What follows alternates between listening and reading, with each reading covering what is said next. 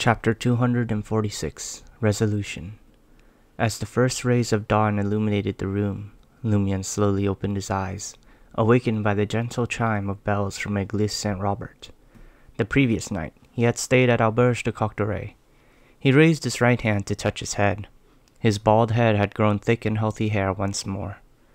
Leaving the comfort of his bed, Lumian walked over to the full-length mirror and saw a reflection that looked both familiar and unfamiliar. Back in Cordoue, his hair had never been dyed golden, but in the morning light, he couldn't help but smile, feeling better than he had in a long time. At the very least, he didn't meet with failure with everything he did. Killing and taking revenge didn't pose a problem. After breakfast at a street vendor, Lumian planned to find a barber shop in either Quartier de l'Observatoire or Quartier de la Cathedral Commemorative to revert his hair color to golden. But before he could set out, hurried footsteps approached his room. He braced himself, thinking someone might kick the door open, but instead there was a knock. It was Franca, who rarely rose so early. She couldn't hide her surprise upon seeing Lumian's pure black hair. "You dyed it back?" she exclaimed. "Sort of," Lumian replied, observing Franca as she entered room 207 and closed the door behind her. Without mincing words, Franca confronted him. "Did you kill Hugues Artois' assistant secretary? And did you rush to advance the pyromaniac last night?" Lumian stood up, smiling. "Yes." Franca was momentarily at a loss for words with the frank admission. After a few seconds, she hissed and said, "You brat! You promised me you would hold back and endure, but the very next moment you went ahead without hesitation. You really can't suppress your hatred for a night, can you? If you keep going like this, I seriously doubt you'll survive this year. No, this month." Lumian explained simply. "Actually, I didn't intend to kill Tybalt last night. I merely wanted to monitor him, gather information, and plan a proper approach to deal with him together with you. But an opportunity presented itself, and it was too good to pass up. I couldn't convince myself to hold back. Right, I made preparations in all aspects, including measures against divination and tracking." Relieved, Franca asked, "That Tybalt guy seemed weak. Was it easy for you to handle him?" "He mainly transmitted diseases through contact, and pyromaniacs happen to counter that ability. If not for my anti-divination and anti-spirit channeling preparations, I could have taken care of him in 10 seconds, Lumian recalled. Franca sighed, admitting, "You got lucky. Have you considered the possibility that your target might be much stronger?" "My initial judgment was that he wouldn't be too formidable. If he exceeded a certain threshold, I was prepared to use my dirk," Lumian replied before asking, "Why are you up so early?" "Gardner woke me up," Franca replied with gritted teeth. "He instructed me to gather the leaders of the Savoy mob and find the person responsible for killing Hugues Artois' assistant secretary. When I heard the details, I knew it had to be you. I told you last night to get in the right condition before drinking the pyromaniac potion, but you went ahead and consumed it anyway." Lumian spoke earnestly, his voice filled with sincerity.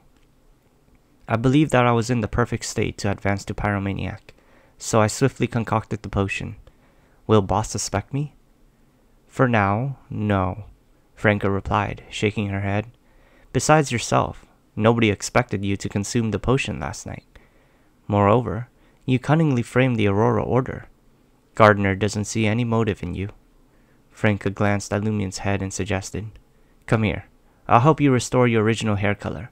It's best not to make any changes during a time like this to avoid arousing suspicion."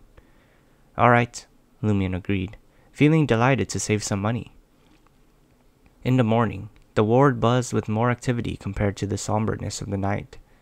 Echoing through the air were the cries of those being carried away, the presence of relatives escorting loved ones back home, and the determination of some patients who defied the cries, choosing to depart from the hospital's confines. Jenna and Elodie, who had regained consciousness, observed the scene in silence. They understood the painful reality unfolding before them. Not everyone could bear the weight of insurmountable medical expenses, nor did they wish to drag their families into the depths of despair. Sometimes, the patient surrendered while the family persisted. Other times, it was the family that gave up, leaving the patient with no choice but to accept their fate. At times, patient and family would tacitly leave the ward, exchange silent glances, and be unable to hold back their tears as they cried or wailed. After a while, as the ward regained a semblance of tranquility, Elodie, who had managed to sit up, whispered softly, "How long will I have to stay here for treatment?" Jenna pondered for a moment before deciding to tell her mother the truth. It was an impossible matter to conceal. The doctor's rounds, treatments, and further examinations would inevitably reveal some information. Besides, Elodie would piece it together based on her physical condition and the fact that she hadn't been discharged after several days. Organizing her thoughts, Jenna explained, "The doctor said you'll be here for months, possibly even half a year. Your external injuries aren't severe, but your body has suffered significant damage. Unless you make a full recovery, your condition may worsen." Before Elodie could respond, Jenna smiled reassuringly and continued, "I've already secured the funds for your treatment. I borrowed the money from Franca. She has no shortage of resources. She promised Julian and me that we could repay it in 2 to 3 years, in installments. By then, Dad's accident compensation will surely have been paid. There may even be hope for yours." Elodie's expression faltered for a moment. After a few seconds, she spoke with weariness in her voice. "Why will it take so long? With such a massive explosion and the chemical gases, it's a miracle that you survived," Jenna said before asking, "What exactly happened back then?" Elodie contemplated for a moment and replied warily, "I don't know. The explosion happened so suddenly and I lost consciousness. I think it originated near the metal tank. Many of the factory's facilities are old and prone to breakdowns. They require repairs, but the boss refuses to invest in replacements." After chatting for a while, Jenna noticed her mother's energy waning. She advised Elodie to rest for a while, and headed towards the washroom at the end of the corridor. As soon as Elodie witnessed Jenna's departure from the ward, she mustered all her strength, disconnected the IV, and leaned against the wall for support. Gasping for breath, she took 2 steps towards the ward diagonally opposite, where doctors and nurses meticulously examined each injured individual. Elodie located the doctor, provided her ward and bed number, and inquired, "How long will my treatment last?" The doctor leafed through his records and responded, "We don't have all the results yet, but we estimate it will take about 5 to 7 months. "What will be the cost of treatment each month?" Elodie inquired. The doctor pondered for a moment and replied, "Let's wait for the complete assessment. If all goes well, it should amount to around 200 Vodor per week. As treatment progresses, the cost will decrease. However, if your condition isn't too favorable, it might range from 300 to 400 Vodor per week. Furthermore, even after you leave the hospital, you must prioritize rest and avoid exerting yourself."